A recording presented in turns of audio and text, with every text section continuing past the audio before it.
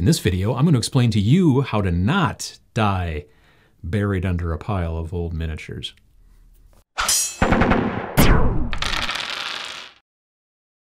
If you're watching this video, you probably have a sickness that I share with you, and that is a love, if not at the very least an interest in wargaming and the models that really make up the majority of the whole kind of hobby. We love little tiny plastic soldiers or pewter soldiers, or some of us might like resin, I guess. Not fine cast, you know, but like regular good resin. But the thing is that, and I've talked about this in the past, it's very interesting because you can very easily, to some degree, specifically time, it's much easier for you to buy a new model than it is for you to cut it apart, sand off all the little jaggedy bits, glue it all together, prime it, texture the base, prime it, and then paint it, and then seal it. Just buying a model, that's easy. You get this sort of, probably some sort of little endorphin rush by like, ooh, sweet, I got this sweet new model, cool. And you know, granted, it takes time for you to make that money and we all get paid differently and that's fine. But the fact is that when you do have money in your pocket, it's very quick and simple for you to buy a new model. But it's the next steps that you're kind of staring down the barrel of that have a tendency to cause the problems. I suffer from this exact same issue. I have a basement which is, frankly, it's not actually full of models, but it has a crazy amount of models in it. Let's just say that. Let's just put our cards on the table. I have an astounding amount of models down in my basement for Games Workshop product, for Mercs, for, oh my God, I can't even see. This is part of the problem, is that eventually, if you've been doing this hobby for a while, you start to buy so much stuff with good intentions. You're like, oh, I'm gonna use that, you know, in some such and such game down the road, or it's just, this is a great deal. I found this and it's awesome, and I'm gonna, you know, I know that I'm gonna need this down the road, and it's great. I'm so happy that I found it. The problem is that you keep doing that over years, decades, and then you end up with an astounding amount of stuff in your hobby room, basement, crawl space, whatever, wherever you keep your models. I was listening to a podcast recently, and the podcasters were talking kind of about this, but what they were doing was they were saying, well, you know, it's fine to have lots and lots of models, but more of them should be painted than not, which I totally get. I have no problem with owning lots and lots of models that you've at least painted. At the very least, you can put them in like one of those little cool, you know, $65 IKEA cases, the Deltoff,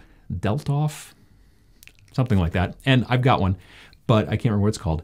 And you can just at least stack them in there and then, you know, at least enjoy them. Or people can come over and you'd be like, well, take a look at all of my lovely painted, you know, models or whatever, and impress your friends or not.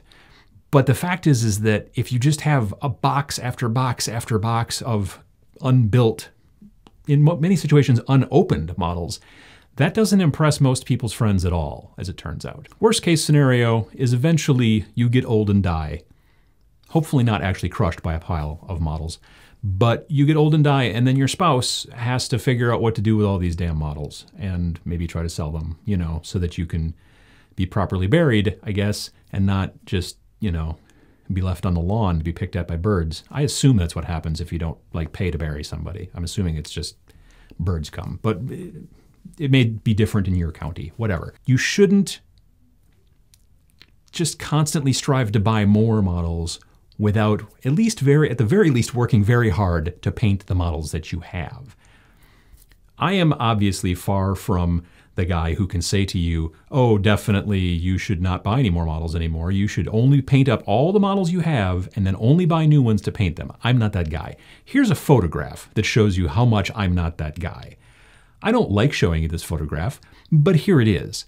As I'm saying this here at the recording, I haven't shot the photograph yet. I'm gonna get done with this here in the studio, go home, shoot that photograph, and then edit this. But I can already tell you that in my mind's eye, I can see the photograph and it kind of sucks. It sucks that I have that many models just sitting there just sitting there. That's just not good. So I am trying to make a change in my life, and I think that you should also think about doing it as well. And that change is sell a bunch of models. You know, the internet has given us this thing called eBay. It's also given us friends. I don't know if the internet necessarily gave you friends, but I'm just saying that you have friends you could sell stuff to. You know, someone who's just been like, yeah, I've been thinking about getting into modeling for a while and all this stuff. And you're like, well, if I get a deal for you, and get some of that stuff out of your basement. The reason that you want to get rid of some of this stuff, besides the fact that it just takes up tons of space, which you may have tons of space, it doesn't matter.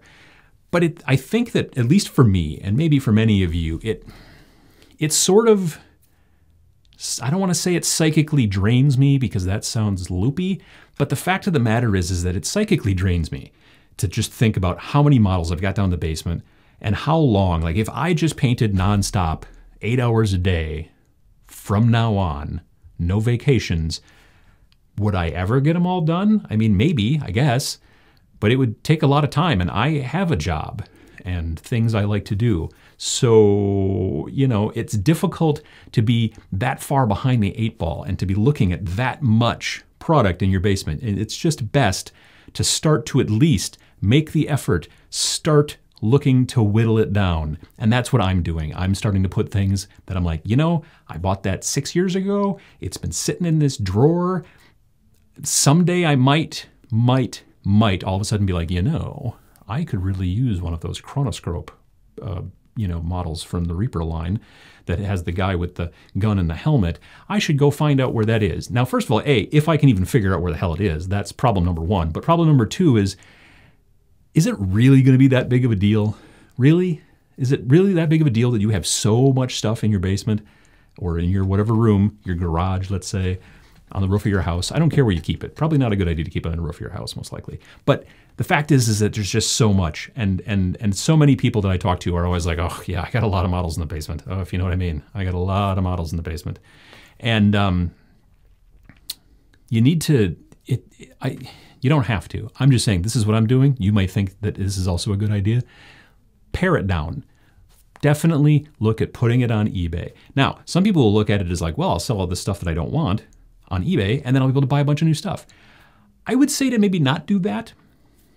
You know, you could take that money and maybe put it in a little savings account so that when something really cool that you know you're going to paint, like right now because you really want it, when that comes up, boom, money shoots out of that little account, and now you have yourself a brand new doodad that you're going to paint. Or maybe you're going to take that money and invest it. Or maybe you're going to, I don't know, spend it on candy. I don't know, but just, yeah, this is me. I mean, this is me thinking kind of out loud about how I have this struggle in my basement with all this stuff. And I think that probably many of you out there probably suffer from the same issue. And if I can just push people a little bit towards trying to reduce some of the stuff you've got in your basement. I know it takes extra time and it takes time away from your hobby, but put that stuff on eBay. Let other people enjoy it. You know, if it sits in your basement in a drawer and doesn't see the light of day for 10 years at a time, that poor model, he's not happy. You know, he's sad sitting in the blister pack, you know, in the dark. So you should, you know, ship that model off someplace and get some dollars for it or whatever your currency is. And then that person might enjoy it. They may also just throw it in a drawer, which is bad, but you know, maybe on the other hand, they'll take it out, enjoy it, paint it, the whole deal. So, you know, really think of the models. Don't just think of yourself, but think of the models. They're sad in the drawer in your basement. And sometimes you just need to let them go.